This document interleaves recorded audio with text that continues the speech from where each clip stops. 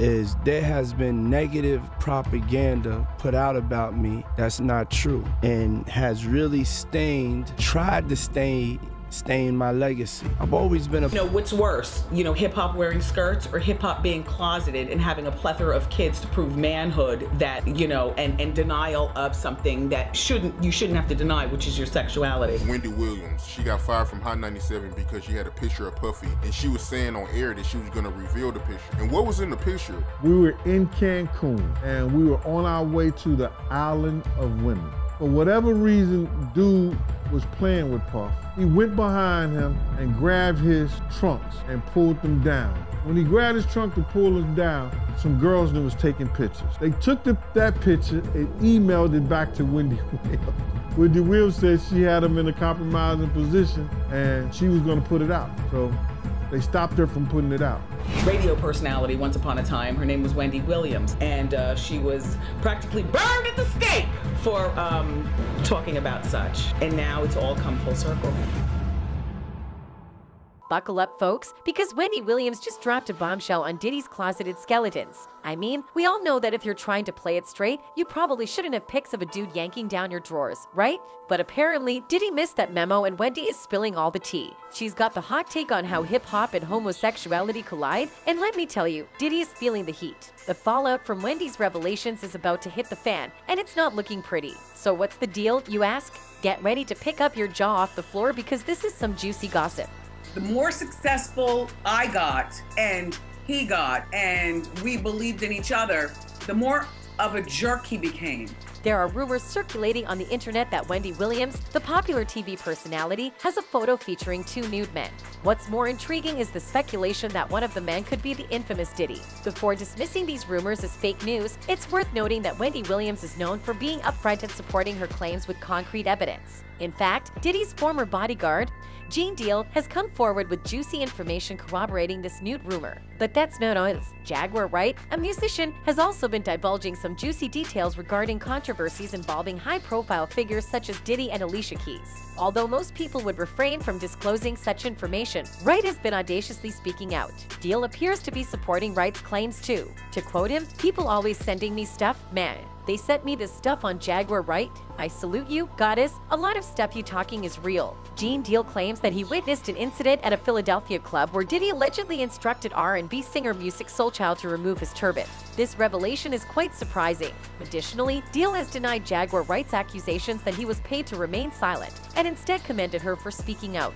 He believes that the focus should be on the ongoing crisis at hand. Meanwhile, Jaguar Wright has been making serious allegations against her former boss, Diddy, accusing him of underhanded behavior. It's important to take these claims seriously and investigate them thoroughly. In his words, "Baby girl, listen to me. Ain't nobody paid Big Gene off. Ain't nobody ran Big Gene off. It's not happening. Never ran and never will. Never have. From nobody or no man. Sweetheart, you're wrong about that. So, I've heard you say that twice. Somebody sent that to me twice, so I'm just letting you know, baby girl. I don't know you personally. Do you understand? But I respect what you do, but you are wrong when you tell. Unless it's another bodyguard. It ain't Big Gene. You might be speaking about somebody else. You're not speaking about Big Gene."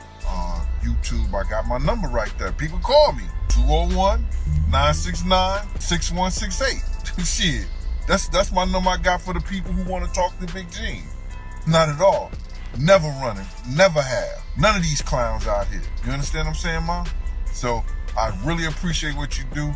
It's a sad day, you know, because people got mad at me when I told people that I was in Justin's with Mary and we was talking about life shit and how she was in the industry and everything like that. And she said, yo, and I was with, and I know what you're talking about. Despite attempting to defend himself against allegations made by Jaguar Wright and Wendy Williams, Gene Deal's statements only served to confirm their claims. He admitted to witnessing things while working for Diddy that led him to seek solace in religion. Deal also brought up Mary J. Blige, whom Wright had accused of wrongdoing, claiming that she had been hiding her attraction to women for years before the Diddy scandal broke. Wright even challenged Blige to a musical competition.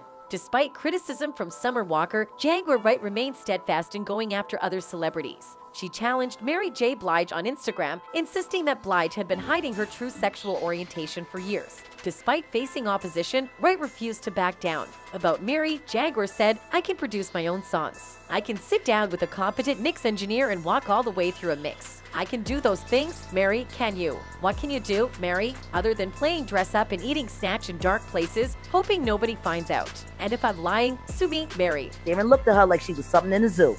They didn't clap for Mary. They did not clap for Mary at all. And you need to get over yourself too. That's why you paying Kendu all that money. See, that's problem. Karma. You ain't nothing but a hood rat who sat there and has tried to get in the way of people who were greater than you. When my album came out, she told the CEO of our company, that little cross-eyed fucker, she told him, and this was at the MTV Unplugged studios. She had the dressing room next to mine. She was so scared when she came in, because see, when we had rehearsal. The bodyguard went on to talk more about Jaguar Wright's accusations against Diddy in a different video. He delved into Diddy's alleged homosexuality and repeatedly referred to him as sexually flexible. Later, Deal revealed that he witnessed Diddy accompany Exhibit to a gay bar, insinuating that it was Deal's responsibility to monitor the bad boy CEO's interactions with other men.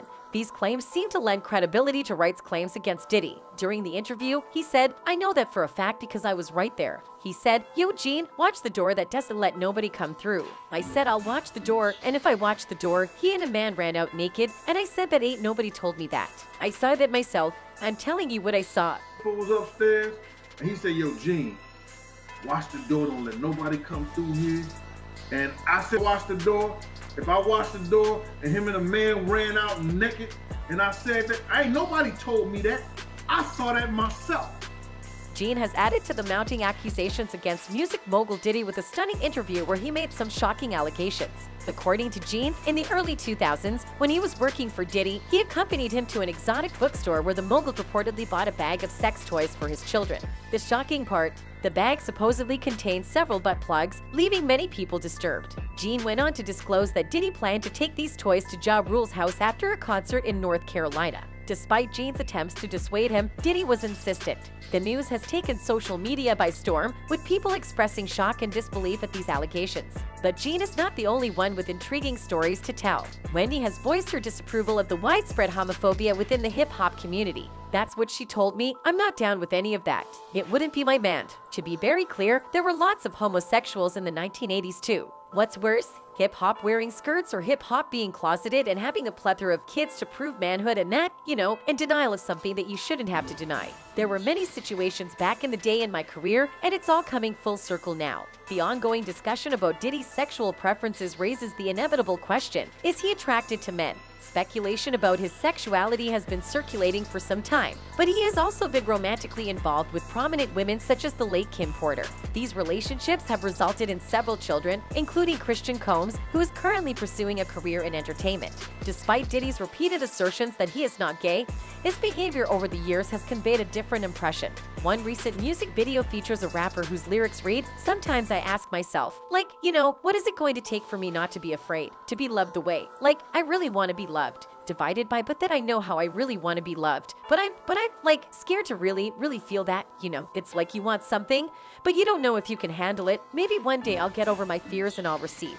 Hip-hop has brought some incredible transformations to the scene, but it's time to admit that the genre's homophobia is just straight up whack. Even high-profile figures like Diddy are struggling to come out and be proud of their sexuality thanks to the genre's deep-rooted fear of being gay. Critics point out that anti-gay slurs have become the norm in rap music, and even enlightened rappers like J. Cole aren't immune to this epidemic. But let's keep it real, y'all. There's still hope for change in the future. Okay, that's it for now, but please hit that like button and subscribe for more updates. Goodbye.